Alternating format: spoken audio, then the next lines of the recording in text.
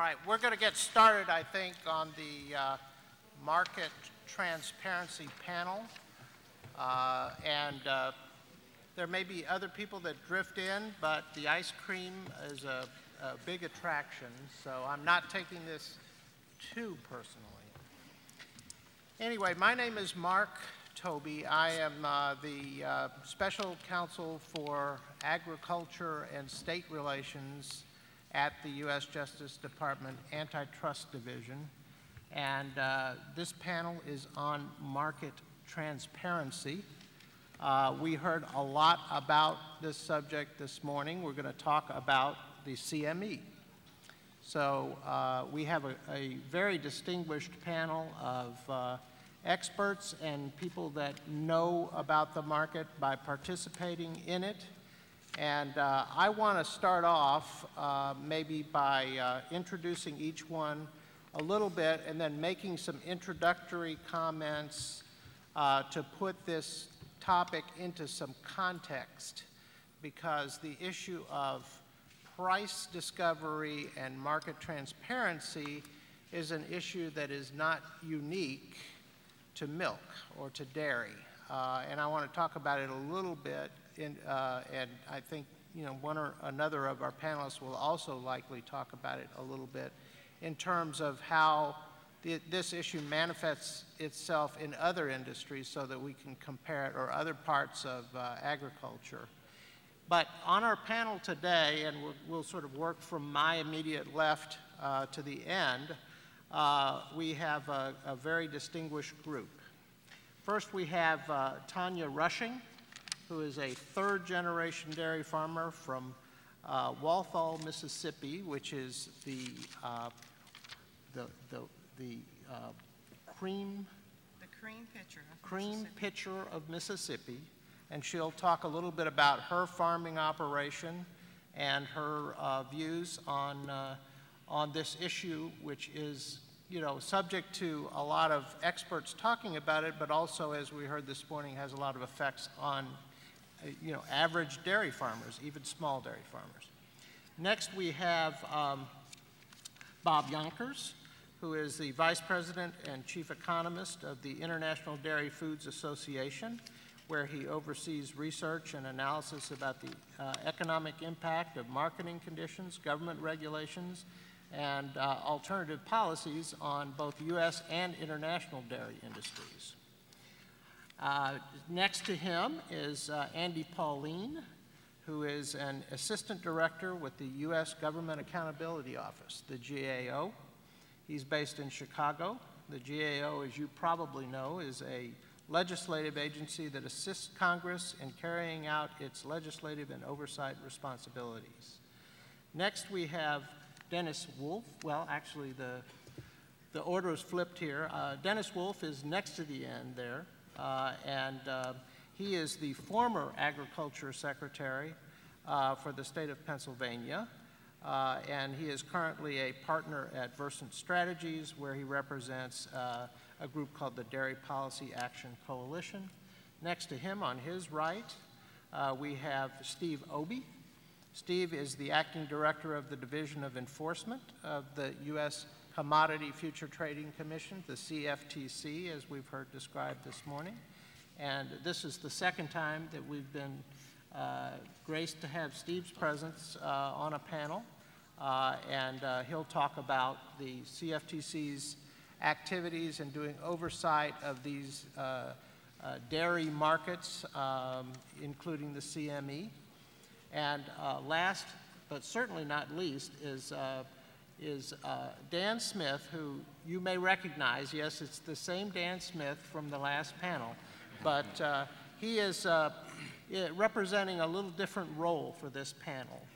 In this panel, he is going to talk about some work that he's doing on behalf of the Maine Dairy Industry Association. So thanks to all of our panelists for being here.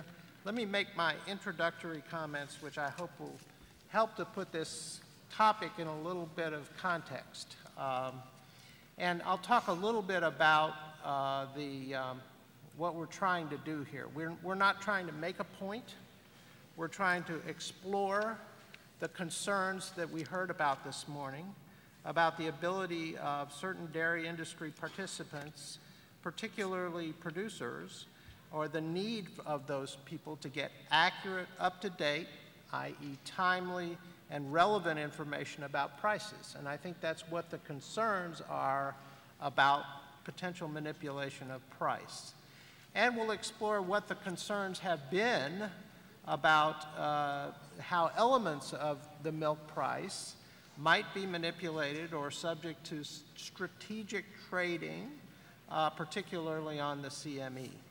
The bigger picture is that agriculture markets of all different types tend to use a reference price, and here we're talking maybe the cheese price, the spot cheese price as a reference price in dairy, but it's also true, we heard from some hog farmers this morning, in hogs there's a formula price that's used, and in those kinds of contracts where hogs are sold based on a formula contract, there's usually a reference price, and that might be, say, the Western Corn Belt price, and that price is actually reported twice a day by the USDA. So that's the way price transparency happens in hogs. In grains, we talked about grains at the Iowa workshop that we did, which was our first one. And their grain futures, there were concerns expressed about potential speculation or manipulation of grain futures. Our last workshop that we did, we talked about poultry. And in poultry, there was very little need for a discussion about price discovery because, as we've heard and it's been discussed and you all probably know, the poultry industry is largely or completely vertically integrated. So there is basically no open market for the sale of broilers. And so the issue of price discovery is not as significant there. In the next workshop that we're going to do, which will be at the end of August in Fort Collins, Colorado, we're going to talk about livestock. And in those areas, too, the issue of price transparency and price discovery are important because a lot of cattle are sold by formulas or sold on what's called the grid.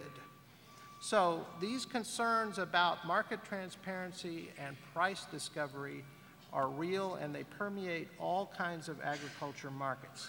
Now in dairy, the linkage is a little more direct because this reference price not only is important for contracts between people that manufacture or sell cheese, and it is certainly the CME cheese, spot cheese price is used for that, but as we know, this price is also used by USDA as a component for pricing the Class 1 and Class 2 milk.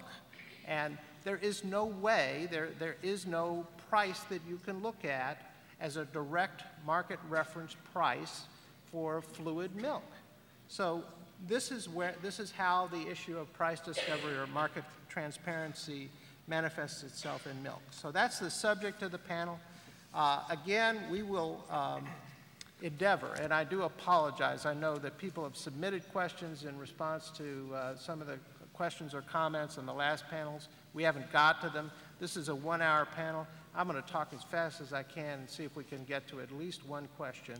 And then after this panel, we will go into the public participation session. But so let's start at the beginning. Tanya Rushing, would you mind telling us a little bit about your dairy operation down there in Mississippi, and then tell us what concerns you may have about how the current system works in terms of fluid milk prices? Certainly. We have approximately a 70-cow dairy. We milk twice a day. We have 200 acres of quality grassland. We've always been grass-based. We feed a little bit of feed in the barn for our cows, but overall, we're very reliant upon the fields and the hay that we produce off of those fields. We have 2 employees, and I was told earlier that being I didn't get to bring any of them with me, I have to mention them, and they If it weren't for good employees, we would not still be in existence. They spoil our cows just like babies, and so we're all one big happy family. Now, when it comes to the difference in price, when I started looking, trying to find the price of my milk at the milk plant, I had some issues. I did call, we have 2 milk plants in our area. I did call both of them, identified myself as a producer that sent milk to their plant. They have lists of these people. They should know exactly who I am. The first plant, basically 3 or 4 different people told us that they were not allowed to give out that price that they pay per truckload of milk or per hundredweight. All of us dairy people count everything in 100-pound terms. The second plant gave us a real sweet runaround and sent us from one extension to another department, to another extension, and finally we got an extension that didn't even exist. Now, lucky for us, we do know a few people in our co-op, and we actually found out the price, which it was for last month, because they don't have this month's prices out yet. Another fallback to that discovery. Currently I say, which is May for us, the price that my milk was paid at the bottling plant was $20.65. The price that I got on my check was $15.16. That's $5.49 difference. Now, our pay price is contrived from the butter, powder, and block cheese markets on the Chicago Mercantile. And they also add in a hauling differential, and they also have a Class 1 mover in there. My hauling cost is approximately $1 per hundredweight. And the way I see it, and the way a lot of my fellow local dairy farmers see it, is if we have to pay hauling costs for our milk to go from the farm to the plant, then any milk that's shipped in, which is called supplemental milk, to our area should have to do the same. And I'll talk a little more about that in just a few minutes. But that $5.49, that goes to pay for supplemental milk coming into our area, because we are now a deficit area in the southeast. If even a little bit of that money could have gone back into dairy farmer pockets, and even as much as half, would have kept hundreds of farms in Mississippi from going out of business. It would also have helped out a whole lot with problems that we've all faced since the tragedies of Hurricane Katrina. And I can firmly attest that there is still damage on my farm from 5 years ago from that hurricane that I can't pay to fix. Now, from some of the other panels, I got curious and started figuring in between. That price that they pay at the bottling plant is 1.36 times more than I get on my farm. If local milk by the gallon, and all of us farmers look at it in the store, runs about $3.59 around our house, which figures out to be $41.80 per hundredweight. That is 2.76 times more than I get paid for my milk. So that's a large difference. And that, like I said, was something that has kind of been brought up earlier today. Over the last 20 years that I've been involved in dairy, excessive milk production from larger and larger farms has created the world's lowest cost milk. There's been no market cultivated for this excessive milk production in surplus areas of the country because of current federal price supports that guarantee a place for it to go. The oversupply usually severely depresses the price of butter, powder, and cheese on the Chicago Mercantile Exchange. In 1990, when I entered the market, local producers in our area amounted for 85% of the Class 1 needs in the New Orleans market. Today, we only produce 35% of that market. The other 65% belongs to supplemental milk, which I mentioned earlier. Most of this milk travels from over 900 miles away, crosses multiple state lines, and is placing just a tremendous burden on the local dairy farmers, as well as providing an extra carbon footprint on our nation's food supply, and that is also becoming an issue. But for every truckload of milk that enters the Southeast, there are a few more dairy farmers that go out, and the ones that are left have to pay a larger amount of that hauling charge to get that milk brought into the Southeast. That are hauling charges, then it probably wouldn't be so tough on us. Thank you very much, Tanya. I think that gives a good basis for us to now turn to Bob Yonkers. Bob, as somebody who's studied these markets for decades and now at the International Dairy Foods Association, can you put Ms. Rushing's concerns into some context for us, and can you explain a little bit more than I already did about what economists mean when they talk about market transparency or price discovery? Well, sure, Mark. In economic terms, the concept of price discovery requires both market participants, you usually think of those as buyers and sellers, and it also requires a marketplace. And for many commodities and products, that's an exchange of some kind. The CME group would be one that's been talked about. There's other exchanges where people can go to buy and sell, not necessarily spot markets or cash market prices, but also in the futures markets where much of that price is discovered for many agricultural commodities. Just because, obviously when you have more buyers and sellers in a particular marketplace, you're going to have a more robust price discovery, more market activity leading to that price discovery. But it's not always an indication of how the price discovery process is working, because if there's only a few buyers or a few sellers of any particular commodity or product that you're looking at, and they're all participating in the market, that's a very robust price discovery market, and I'd like to talk more about that in a little bit. And a lot of the attention in the dairy industry has been focused on the marketplaces or these exchanges where products are made. But one point I'd like to make is in the dairy industry, unlike most other agricultural commodities, we really don't have price discovery for farm milk.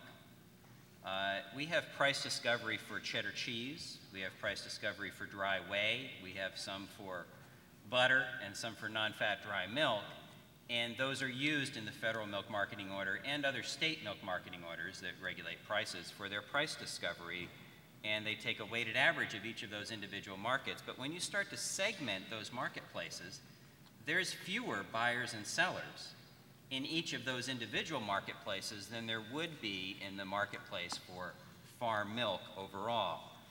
And particularly at the CME Group spot market for cheddar cheese as an example, is there really aren't that many buyers on a regular basis that want to buy commodity spec cheddar from an unknown supplier.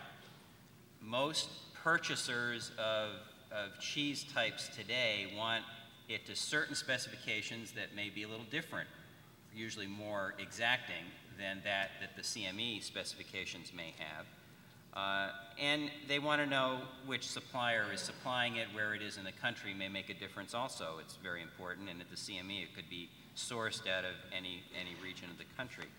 And in addition, there's not that many sellers, because in today's marketplace, most of the sellers, the manufacturers of cheddar cheese, actually are producing for their regular customers. And because this market is not widely traded at the CME, because there's just not that many buyers, there's not that many sellers that want to be producing more cheese than they need to serve their existing customer contracts and therefore have it available to bring. So it may be that all the buyers and sellers who could participate in that market are. I'll let others talk about whether that's true or not, but I mean, that's the government regulations on milk prices are really driving us down to that. Now, related to price discovery is the need for transparency in having market information. And in dairy markets, we have price data from the CME in virtually real time. Anyone can access what's traded on the spot market as it's being traded. And in the futures contracts for dairy, you can access those as they trade throughout the day, because they do trade in a much longer period.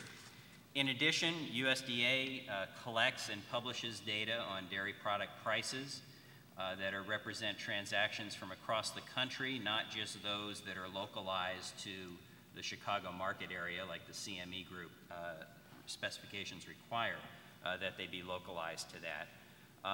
And those are the products, again, cheese, dry whey, butter, and nuts. Some of our on the panel will suggest that to improve price discovery, we need more data more frequently on those products in particular.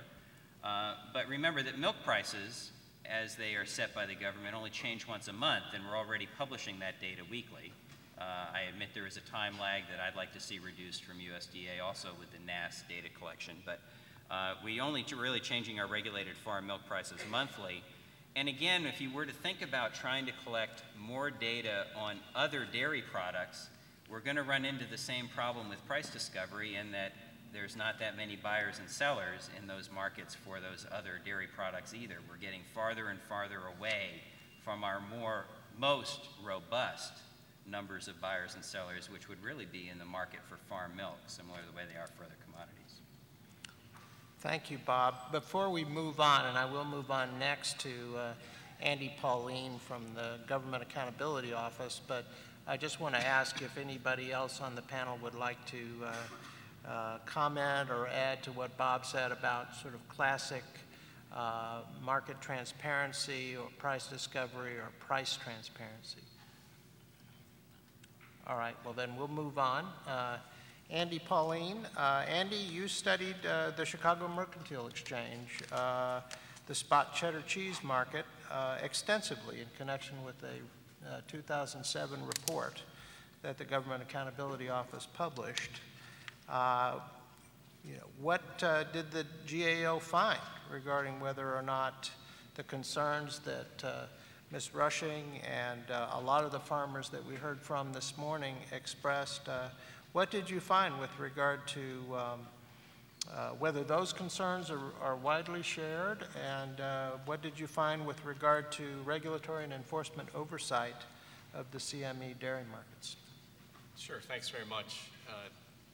In 2007, we conducted a report where we were really looking at three issues.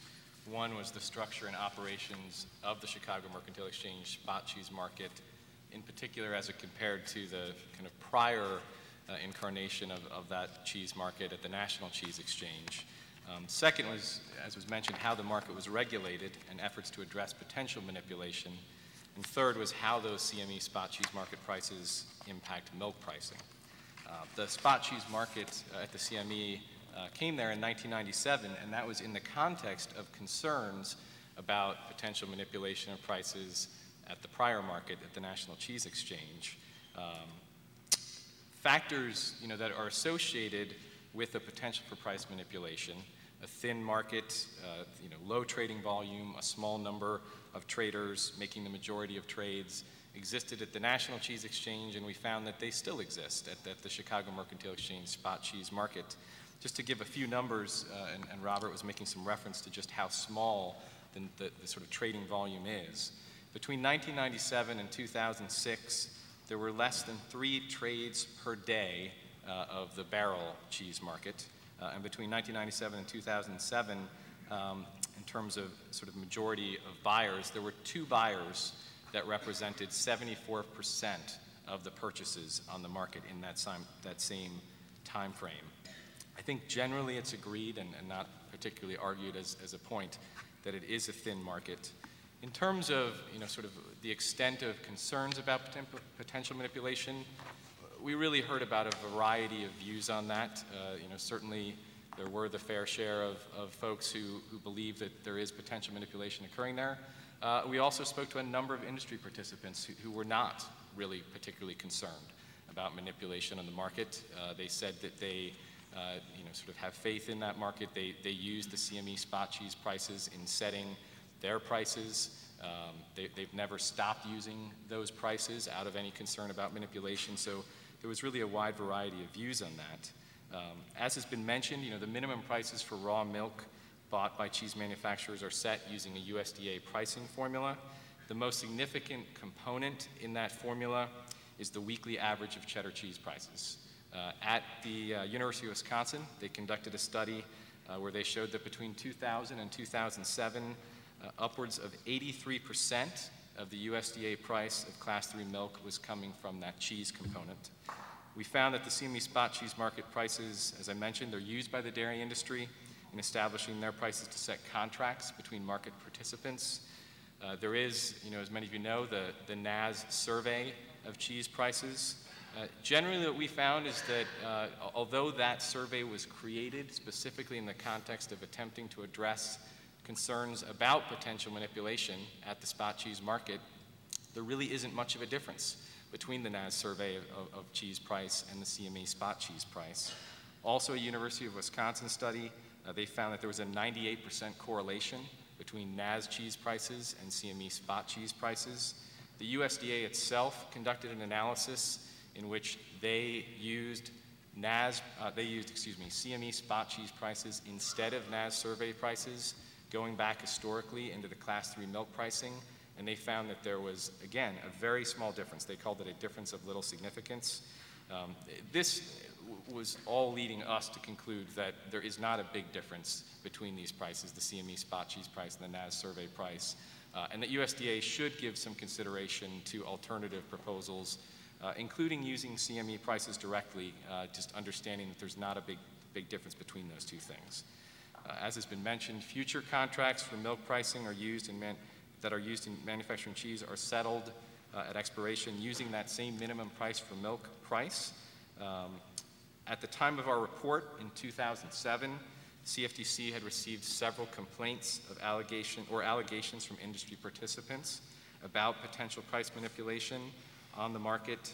And in the context of our looking at the oversight of the market, we found that CFTC and the Mercantile Exchange itself were providing oversight of the market, and that it was a substantial and significant increase of oversight as it related to the oversight that occurred at the National Cheese Exchange.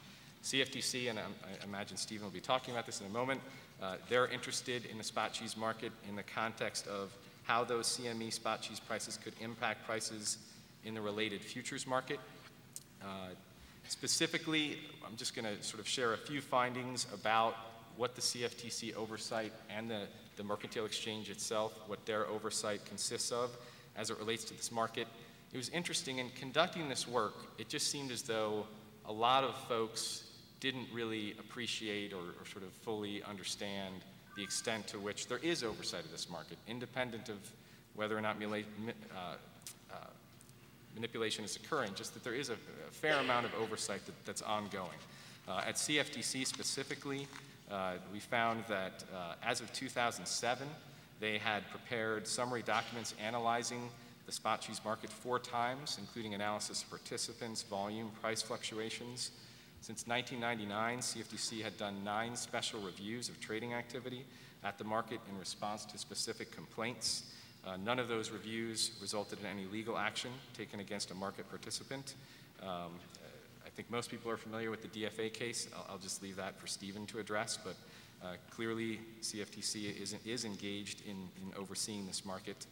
From the CME oversight perspective, they're conducting daily oversight of the market through their market regulation division. They have enforcement rules that prohibit price manipulation. They have a market analyst who daily is monitoring trading, maintaining familiarity with industry trends, reviewing large price changes. And they have market regulation staff who are reviewing traders' positions on the spot cheese market, as well as the relationship to the Class 3 futures market, to determine if a trader's future position would benefit from price changes on the spot cheese market. Just in conclusion, broadly, we found that while not guaranteeing, of course, that price manipulation would be detected or prevented in terms of the extent of oversight that is there, that regular and targeted reviews of this market may help to ensure the integrity and confidence in the market. We had 2 recommendations in this report. One, as I believe I mentioned earlier, was for USDA to seriously consider alternatives to the NAS survey as a component into the milk pricing formula, including CME, given that there's not much difference there. We also had a concern that at that time, the NAS survey of cheese prices was not being audited. It's my understanding that USDA has now implemented an auditing program and that is underway. Those are the comments. Right. Well, I'm trying to understand this myself. And so I've seen this stated repeatedly about the correlation and the CME price. And I'm trying to figure out what the significance of that is. And what I've been able to come up with is that it just shows that the CME price is used in pricing transactions involving cheese. And it shows that it highly influences the market. But I guess what I'm struck with, looking at all these other markets, is that you need a price. You know, in order to have a functioning market, you need some sort of price, a reference price. And there have been a lot of questions about whether this CME price is in fact a good reflection of supply and demand, or other things that Bob talked about in terms of whether it can do the job as a price. And maybe we'll get to that later, but is that right about why that correlation is significant? It shows that people are in fact using the CME price? It was certainly the case that very consistently we heard from industry participants that they do in fact use the CME price. The difference between CME price and NAS survey of cheese prices, as we were told, is largely due to sort of discounts or premiums that might be attached to that CME price in the context of individual contracts. There is also a time lag issue, so the NAS survey of cheese prices can be sort of 1 to 2 weeks behind the pricing of the CME spot cheese market, but without question, the industry, folks that we spoke to were using the CME price to establish their contract prices in the market. Right. So let me reiterate, I think perhaps it's late enough in the afternoon that we've lost our FFA volunteers. So if people do have questions or comments, you can just bring them up directly to Patrick here, and we'll try to work them in. But let's move now to Steve Obey. Steve, as the acting director of enforcement at the CFTC, what is the CFTC doing to ensure that the dairy markets are free of manipulation? Well, thank you very much, Mark, and I really appreciate the opportunity to be here. I think you've been an incredible audience. You've been very patient, and I appreciate that.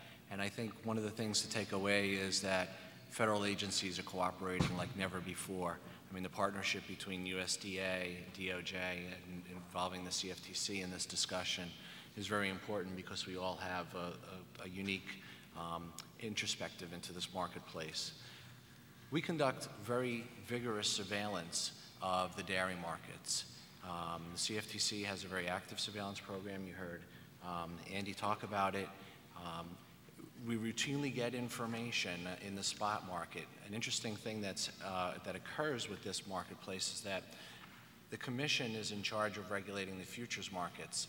The spot market is something that I have enforcement authority over if there's a manipulation. And I think folks could see that we've been taking allegations of misconduct very seriously. We have obviously the DFA case that came out. We have any number of active investigations in these marketplaces. You heard from prior panels, though, that the law is very difficult in this area in order to bring a case. And so while we as an enforcement arm of the CFTC can investigate and make cases, any problems in pricing really are going to come about through a partnership involving USDA, DOJ, and coming up with different pricing measures or improvements into the marketplace. I do want to add a couple things, though. One of the important parts that enforcement can play here, particularly with CFTC, is to have a regular dialogue with market participants so that when you see areas of concern, when you see prices that are abnormal, I'd be very grateful if people would give us a call. We have a toll-free number. We have investigators that will take your information, and it will enable us to continue to vigorously police these markets. Our number is 866-FON-CFTC. And we rely to a great extent on leads from local communities because you have your ears to the ground, and your leads are enable us to be the cop on the beat. The other point that I think is interesting to note here is that people are really itching for price discovery and real-time information. And I note that the CME just started a cheese futures contract that is just started trading on Tuesday. And maybe that will be able to add additional information into the marketplace. Obviously, we try to be as vigorous as possible with surveillance, but even if there's a perception that a marketplace is not functioning properly, we want to be alerted to that because perceptions themselves can really undermine the confidence that is needed by you, the farmers, and the public in the marketplaces that we oversee. This is not a marketplace that is actively traded. We've heard that it's a thinly traded market, and from an enforcement perspective, that concerns me because it means that it will only take a little bit of nefarious activity to resources into our investigations in order to determine whether that nefarious conduct has occurred. Well, let me ask you this. Is there a distinction between the intensity of the regulation or oversight that you do with future markets and what you can do with the spot cheese market? Yes, thank you for bringing that up. In the futures markets, we have very, very strict regulations about the design of contracts.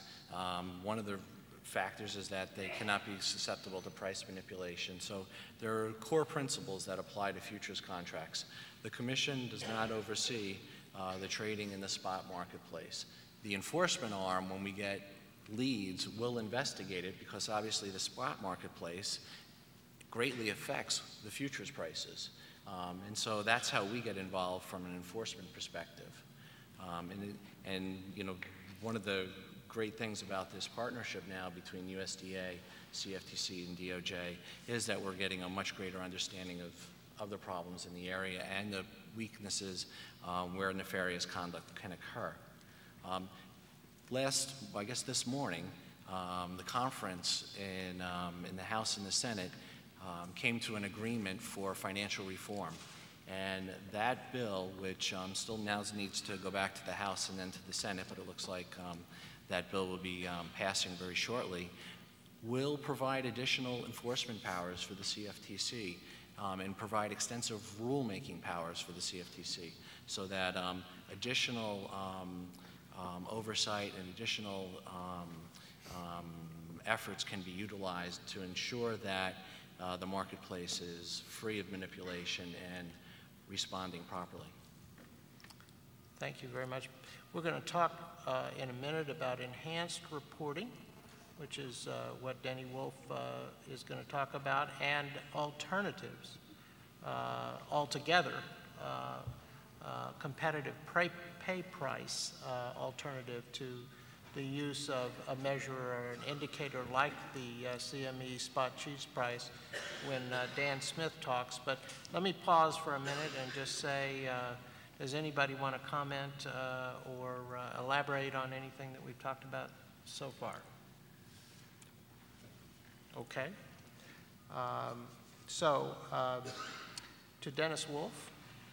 Denny, you've thought a lot about price discovery and market transparency, both as the former agriculture commissioner in Pennsylvania and in connection with the work that you're doing with the Dairy Policy Action Coalition. Should be done in market transparency. Well, Mark, I've thought of it for a longer period of time than when I was secretary or now representing DPAC, because my entire adult life I was a dairy farmer, and I still am. But it didn't matter during the last 6 or 7 years with the many roundtable dairy discussions that we held in Pennsylvania whether it was when I was at the department or whether it was through the DPAC organization. It represents several thousand dairy producers today.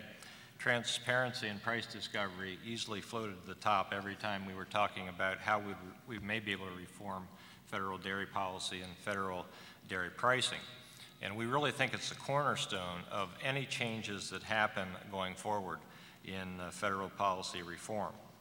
And we think that you need to do that by diluting the influence of the CME. I mean, we need the CME. That's a given with the futures market and also having a place to go and market product. But we think for the small volume of product that is exchanged on the CME, it has way too much impact. And when you look at 0.4% of the cheese processed in the United States being marketed on the CME, or less than 2% of the butter, having the $1 billion industry, and that's at Farmgate, on milk prices, that is concerning. We do not think that it necessarily reflects current market conditions, and we do not think that it necessarily accurately reflects supply-demand. We think it is often used as a market of last resort, and of course, as mentioned, a very small amount of product trading there. We think that in diluting this, there's one specific way that you can do that, and that's electronic daily reporting. Congress recognized this when they were writing the last Farm Bill, and they wrote a section in 1510 that says electronic reporting on a more frequent basis shall be implemented by the Secretary of Agriculture with the keyword pending funding. So we've been working on that in terms of trying to move that forward. We have circulated letters in both the House and the Senate and sent them to Senator Cole and Congresswoman DeLauro. They chair the House and the Senate Ag Appropriations Committee to see that that funding is included in the next appropriations bill for 2011. So, why do you need that? And I think, the NASS survey is important information and it's good information. But if you take and use a real-life example, if yesterday, which was June 24th, and I was going to negotiate a price for, say I'm a cheese manufacturer, and I'm going to sell 100 barrels of cheddar to a customer, the information I have is the CME or NASS survey. If you look at NASS survey, the information for NASS survey that I would have had available yesterday, June 24th, would have been from June 7th to the 11th, starting back 17 days ago. So how do you get what the current market of a product is with that kind of lag? Electronic reporting on a daily basis takes that away. It much aligns with, as was mentioned earlier, the pork industry, the beef industry have daily electronic reporting and sometimes more than once a day. So that is very important in terms of making sure that we have accurate reporting, timely reporting every day, and then to build from that, include more products, include all manufactured products, not just the 4 products that are currently used in the NASS survey. So I think when you get that, you certainly start to get much closer to having better price discovery, and that's what our dairy farmers want. They do not trust the way that it is currently being handled, and that goes mainly to how thinly it's traded. And as was mentioned earlier, if 2 buyers have been responsible for buying 74% of the products over the last 10 years, you just hope they haven't had coffee together that morning when they go in and make their decisions on what they're buying and what they're paying. I'd just like to read one statement here and then make a few comments on it. The statement goes like this: this reform brings 100% transparency to the market with real-time reporting. They will no longer be able to make excessive profits by operating in the dark. Exposing these markets to the light of day will put the money where it belongs. Now, I'm not talking about the CME. I'm talking about the first bullet point that was written on a section-by-section analysis of House Resolution 4173 that passed at a conference committee late last night, which is better known as Restoring America's Financial Stability Act, and it's basically reforming Wall Street and the banking industry as it correlates to the derivatives market. So that is a fundamental rule. That's just not a rule we're talking about here in the dairy industry that the dairy farmers are concerned about today. It's a fundamental rule in price discovery, and it's a fundamental rule in transparency. Thank you very much, Denny. All right, so now for something completely different. We've asked Dan Smith to join us on this panel.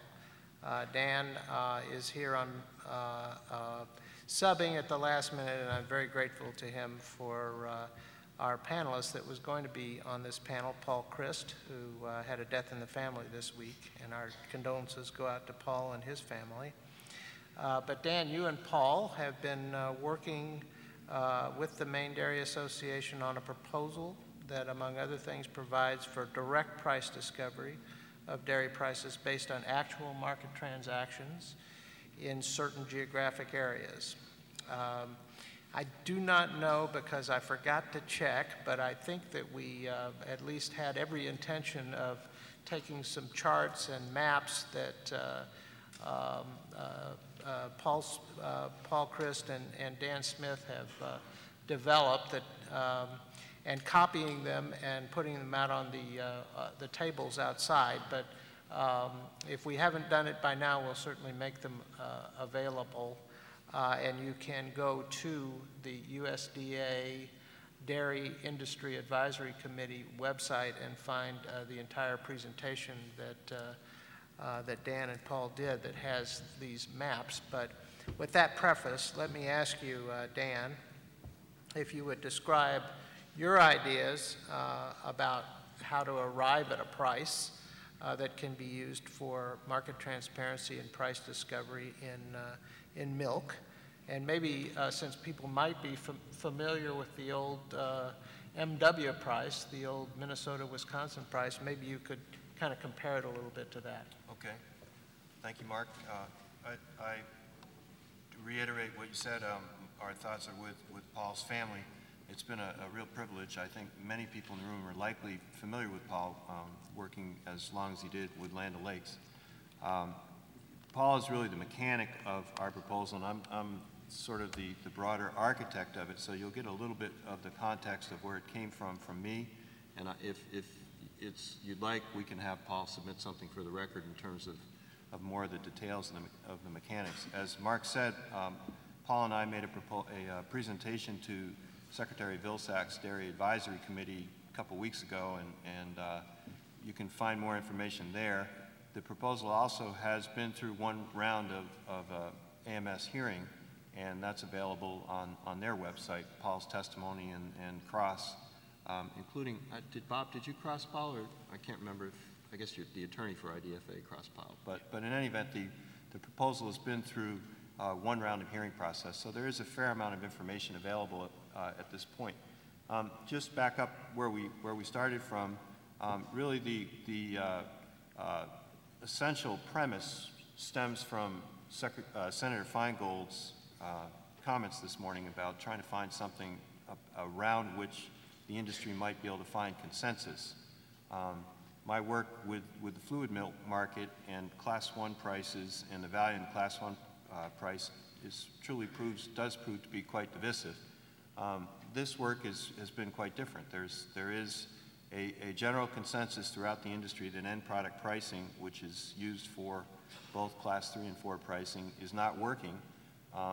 Not only not working as it was intended with 2000 order reform, but just plain not working and needs to be replaced.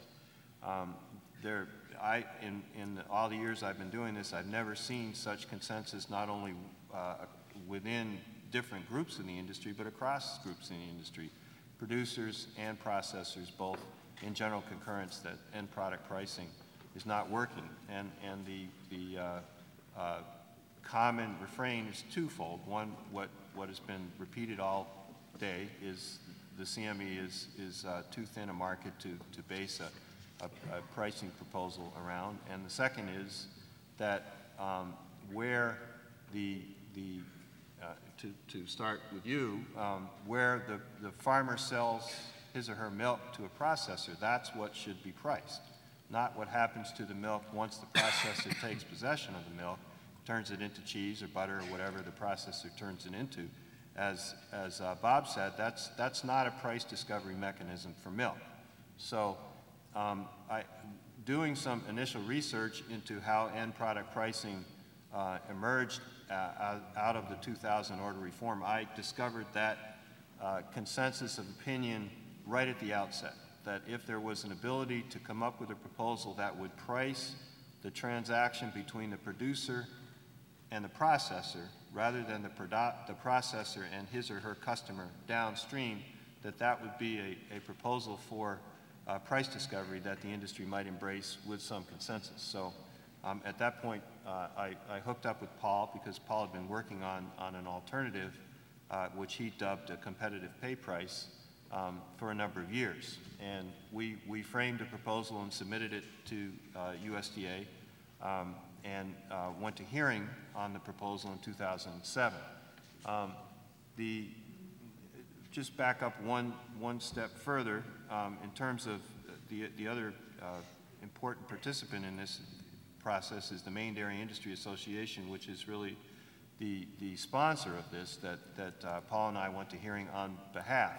And this ties into Mark's question about the MW.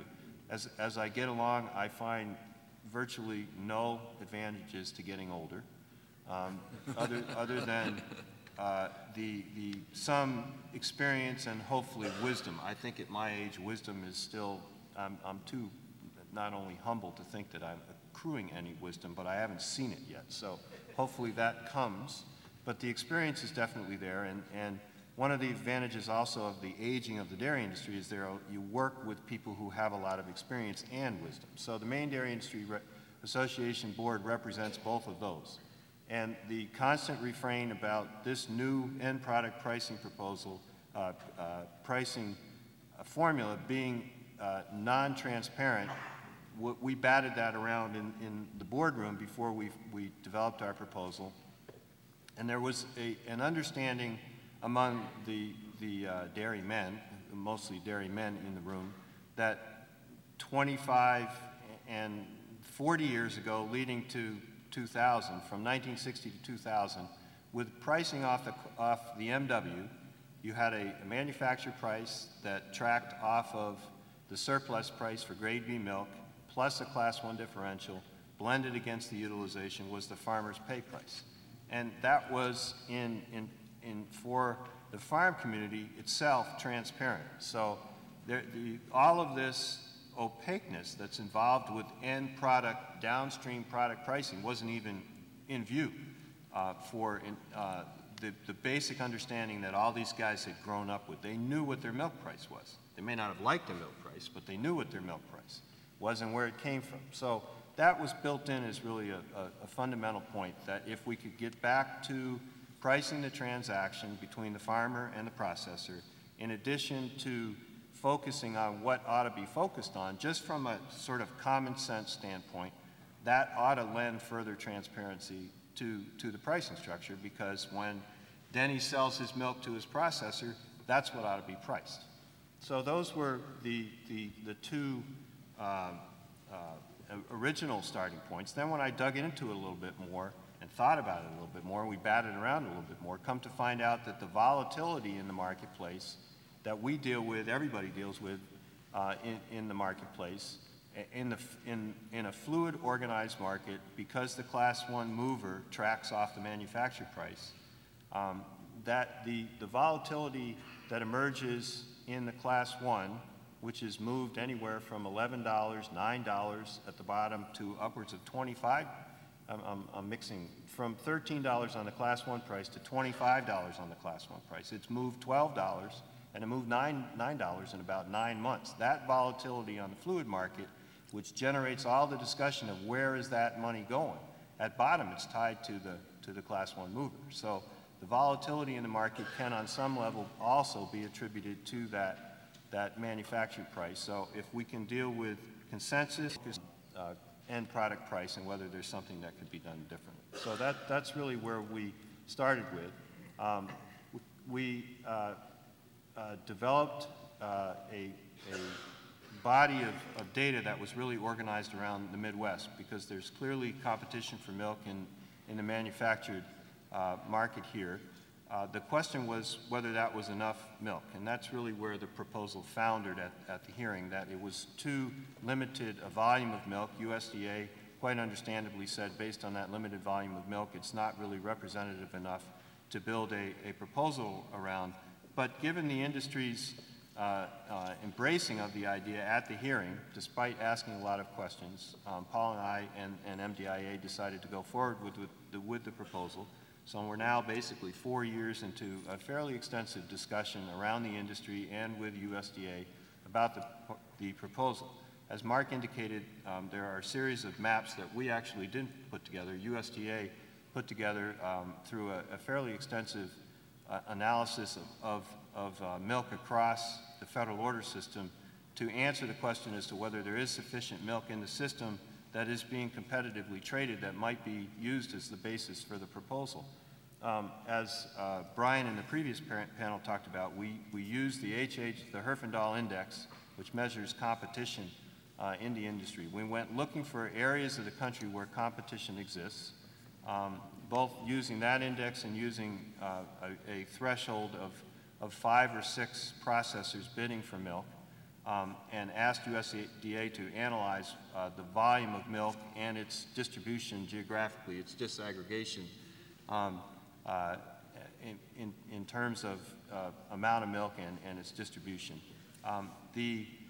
What came back was a surprise to Paul, that there was more milk than he thought there would be. Measured against the threshold of numbers of processors, roughly 60% of the milk in the country, at least by that measure, is competed for. Measured against the Herfindahl Index, which roughly represents what the Department of Justice uses as its benchmark for whether there are competitive problems, that number dropped to 50%. So, and our second look, roughly half the milk in the country is available to be used as the basis for framing a replacement model for end product pricing. So we're now, based on that available data, we're developing, further developing our proposal. It would work somewhat like this. We would look for representative zones across that 50% of the milk where the transaction between the processor and the farmer in those zones could be deregulated, removed from the federal order minimum pricing regimen, and just based on that competitive zone, if that's where you're getting. Instead of a NASS survey, it would just be a reporting of that pricing across those competitive zones, and that's the proposal. And again, I will commend the full presentation of this to interested members of our audience. We want to go ahead and move on to the last public participation phase of the workshop and try to stay a little bit near on time. And we are joined again, as he had promised earlier, by Senator Feingold for this part of the session. So you should have told me that. Yes. Sooner. So like right away. You're very far down there, so I couldn't signal too much. But thanks to the members of this panel, and my colleague Josh Sovin and John Farrell will, as well as the Senator, will now take your comments. If you have red tickets and would like to line up again, we'll move to that phase of the workshop. Thanks. Pleasure to meet you.